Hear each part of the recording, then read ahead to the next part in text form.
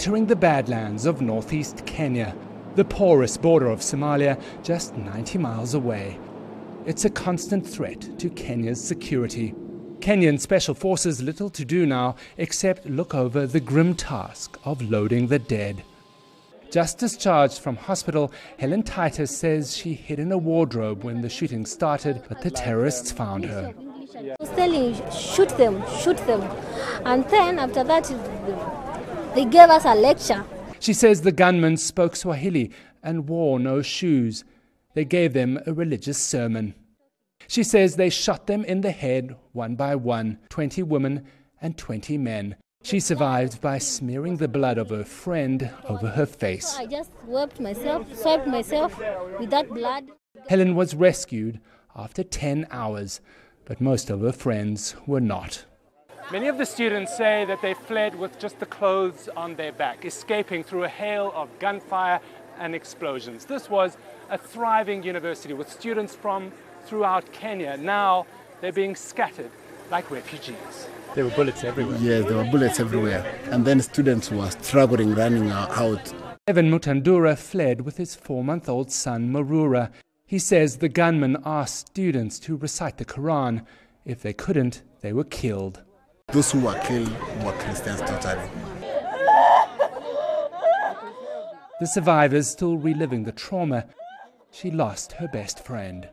They've been removing bodies all day from this university. They say that there were dozens of bodies in just one building that they had to pull out. Now the Red Cross is coming to do the final batch, as they call it. No one else is allowed inside there, and they say when the final bodies are removed, this whole place will close down. David Mackenzie, CNN, Garissa.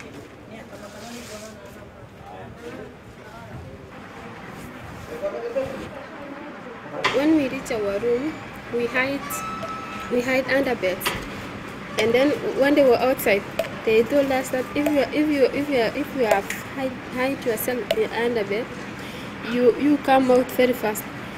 And then I decided to go to the above the wardrobe. We hide under beds, and then when they were outside, they told us that if you have hide yourself under bed, you come out very fast. And then I decided to go to the above the wardrobe. In the wardrobe we have the small rooms, and then I entered into that place, and then I covered myself with the clothes. I drank the lotion, the body oil. In that place there was a lotion, then I drink all of them. Lotion? Yeah. What kind of lotion? Lovely and nice and lovely. Because I was feeling hungry and very thirsty.